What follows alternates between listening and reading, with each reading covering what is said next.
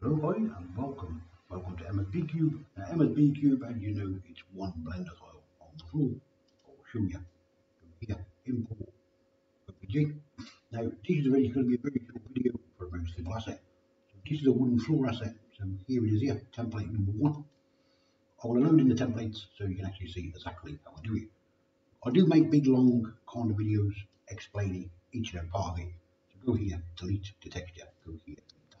As I'm in object mode, if you look at the texture, go here, look at it. All I've done was imported basically here. I added a blended plane to the floor. What I've done, I came over here, I pressed the line tool and I added some lines on it.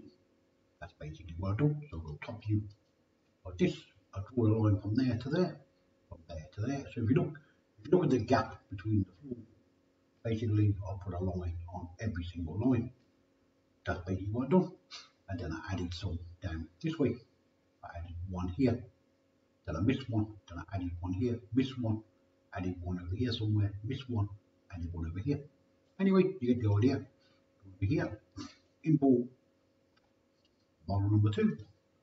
Now, of course, we go over here, we can delete the texture, click back on the model, go back to here, edit. Now, you see when I said to you, I added lines down here, one here, look, I added one here, I added one here, one over here, and so forth. If you look at the pattern, look at the shape of the pattern, remember the shape. Okay. It's a flat surface, nothing special about it. Okay. So, as I said, it's very easy floor for a very simple world. Come down here, go back to OpenJ, import flat number two. So we're going to import this one. Now, this is where I'm kind of shaping the actual pattern exactly as I wanted. If you look at the pattern on the floor, it's exactly the same, more or less, as your pattern.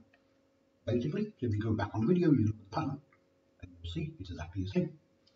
Well, why would I want it? Because if you were using MSB cubes, the models for Blender, so I'm going to import the final model, import this one, and now we'll go over here and I'll turn this off, and I'll go to standard mode, and I'll show you.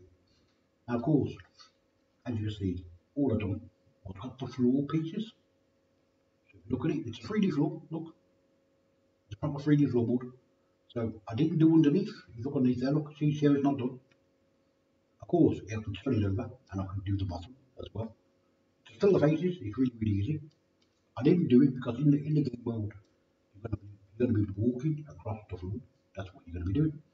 So, as I said, what we want to do, we want to be able to change the colour of this. Watch this one, go here. Now, I use colour. Press this one, go here. Okay, you can pick any colour of the rainbow. Pick the eyedropper.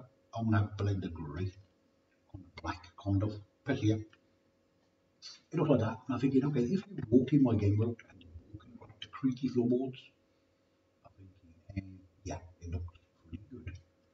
But what would look better? Now, I know it looks better, I'll show you. Leave it in live mode, go here.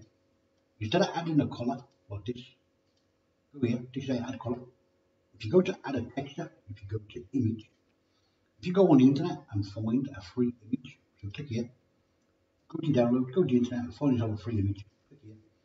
You can load it directly onto the model, like that. Now it looks totally different. Now if I take it out of the light, I'll show you. If I go into this one, let me just change the actual template for it. As I said, if you look at the floor now, look, it looks completely, utterly different. As I said, it looks better, like that. Of course, if I get rid of the actual texture and go back to blender grey, this is how it looks. As I said, there's a big difference between that and this one here. As I said, you can do it however you want. As I said, if you want to use a texture, you can use a texture.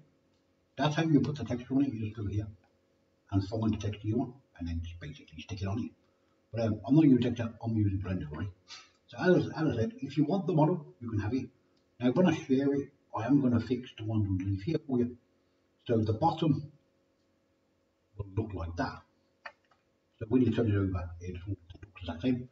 And of course, it's up to you how you want to UV map it. Whether you want to map the whole thing in one go. So you've got one texture, or you can split them, separate them, and you can can basically UV map each one separately. Now all the boards, just like you notice, they all fit inside a blender square. Perfect.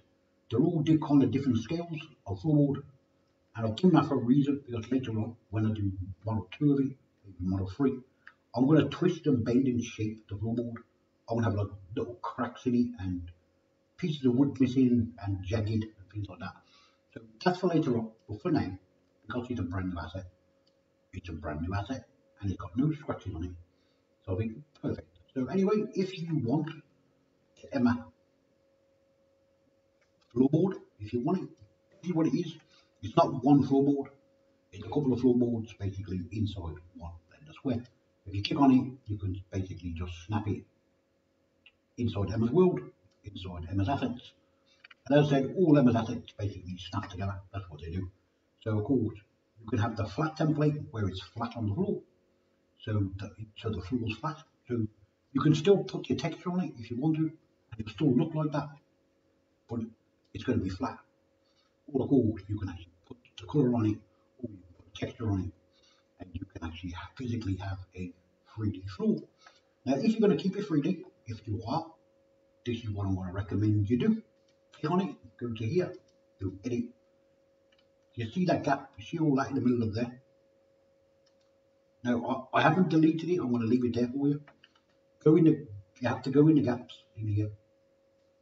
You see them things there? Press faces. Go inside here. Go on it, on this. Press that one. Go in here. Select all of the faces. So go around it. Select all the gaps, and delete everything in the gaps. Okay. So basically, go top view. Go all around it and delete them all. So well, why would we do that? What you would do that for is, let's say this is the ceiling inside the building, and let's say there's a room under here. The light can shine through the cracks. Now, of course, if you don't want the light to shine through the cracks, then of course leave it as is. But my game world is all about shadows and things like that. Now, if you enter this room and you notice that the floorboard, you've got creaking sounds going on, you can hear a noise going on under the floorboard. Could be a big, hairy, scary monster, but who knows? Go to top view. If you look at the pattern in the floor, you see here, look, where it kind of goes like this, kind of a bit kind of jagged, almost similar, but it's kind of a little bit jagged. Now, it's made like that for a reason, because later on, this floor here, all of this floor, all of that basically falls down to the bottom.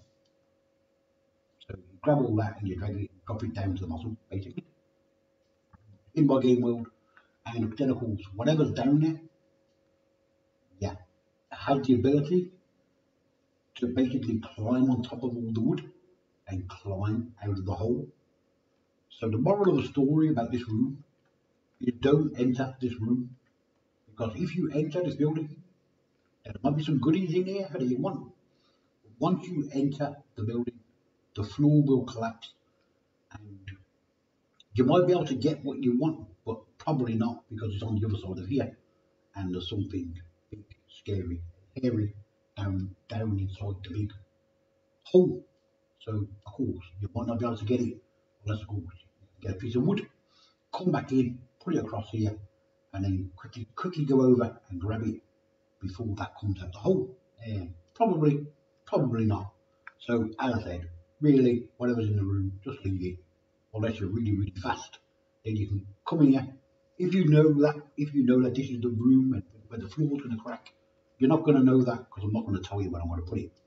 So when you enter some building and you suddenly walk on the floor, yeah, the floor's going to just basically drop in front of you.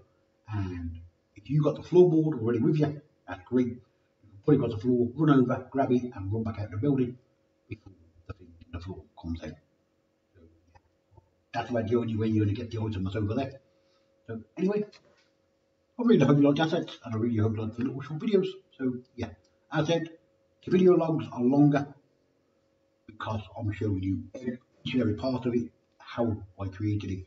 We're thinking, because it's only a floor anyway, as I said, it's up to you how you want to go about making it. As I said, all my geometry is made into the actual geometry. So as I said, if you want to load a texture, go here. Let's say do that. Let's say you bring it in.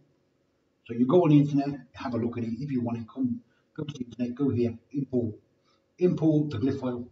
It'll come in like this. Go over here. You won't need to do this because I'll already do it for you. Go here, object mode. Just delete the texture thing. Make a new texture. Put it on, put a shield on it. The colour of the rainbow if you want one. If you don't, leave it like that. And then of course all you do is press here. Image. Go here. Go to the internet. Find some free floor images. Stick it on your floor and everything is working absolutely fantastically great. So as I said, thumbs up, thumbs down, subscribe, don't subscribe. Thanks very much. Don't forget to like the video. I very much appreciate you if you do. Anyway, stay safe, keep it friendly, kid really text. See you soon. Bye.